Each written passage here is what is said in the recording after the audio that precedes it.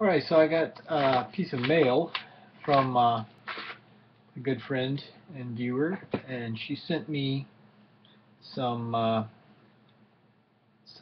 carob pods. If you know what a carob is, it grows on a tree. It's basically a carob tree that produces this fruit. This fruit is basically the chocolate of nature. It smells just like milk chocolate, and they basically grow on these pods. They're green, and then they turn this brown color, and that's whenever they're ready to be picked and eaten.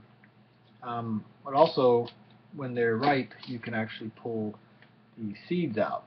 So what I'm doing now is I'm actually breaking some of these carob pods up, and I'm pulling the seeds out because I want to grow these carob seeds into trees.